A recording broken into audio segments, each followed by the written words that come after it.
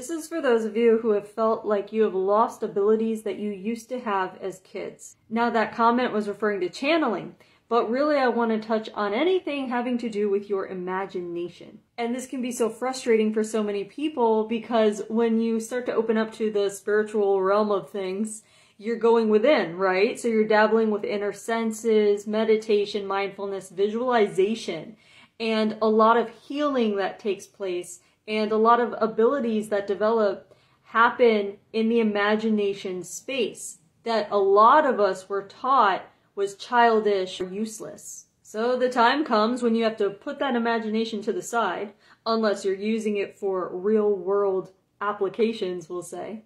And when you do that, basically it's like a muscle. This isn't like a bicycle you pick up again. It's more like a muscle that you let weaken over time, but you can strengthen as well. So that can be frustrating. It can be frustrating when you know you used to have these abilities, like you used to see in Technicolor kind of thing, and now when you go into your imagination space, it can be duller, it could be choppy, like not a seamless scene plays out.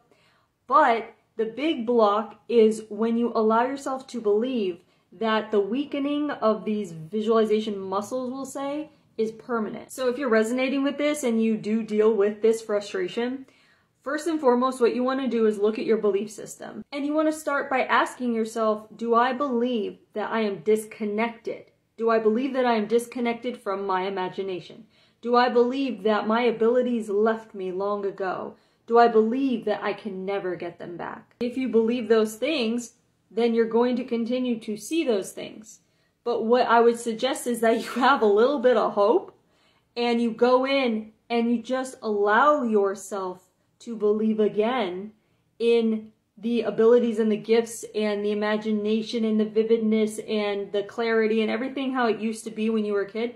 I would allow yourself to believe that you still have that, but it just may take some time to exercise the muscle back into shape. And here's the thing, the reason why that muscle may never be 100% back to what it was when you were a kid is also because as a kid, that version of you as a child had a lot more like clean slateness to the world. So it wasn't, that version of you was not as jaded or even, I want to say, as knowledgeable as you are now, where that kind of knowledge you get from living experience and learning academically or otherwise, and you know, in the real world, but all that learning and knowledge does do something to you where it plants enough beliefs over time where realistically you're not going to get rid of all of them, but you can at the very least become aware of what beliefs you do have so that you can, in a sense, override them to get you close enough to that vivid inner world that you have as a child naturally. So my focus has been on the imagination and kind of revamping the imagination because the imagination space is the link where you can channel. Back to the comment I was talking about channeling, where you can dabble with intuitive gifts and where, like, if you like to read cards or just intuitive reading or whatever, it gets more clear because you begin to strengthen those muscles and trust yourself more. Now, there's a lot more to this, but the last thing I want to mention is not to judge when you feel like your inner senses or your inner visualization, your imagination, not to judge yourself for what you get now versus what either you want or what you remember it used to be like.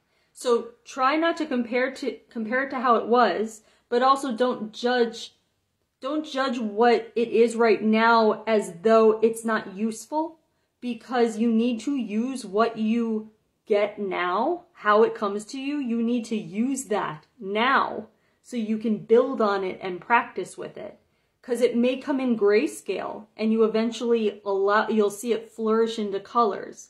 It may come in like little glimpses or holographic or in a sketch form. Like, don't judge it and don't dismiss what comes in, how it comes in. You have to let it, and you have to trust it and work with it and befriend it in order to build with it and build it up into, it's kind of like building a 2D into a 3D object. So hopefully that's helpful. It's a big concept, so I'm here if you have any more questions. Bye.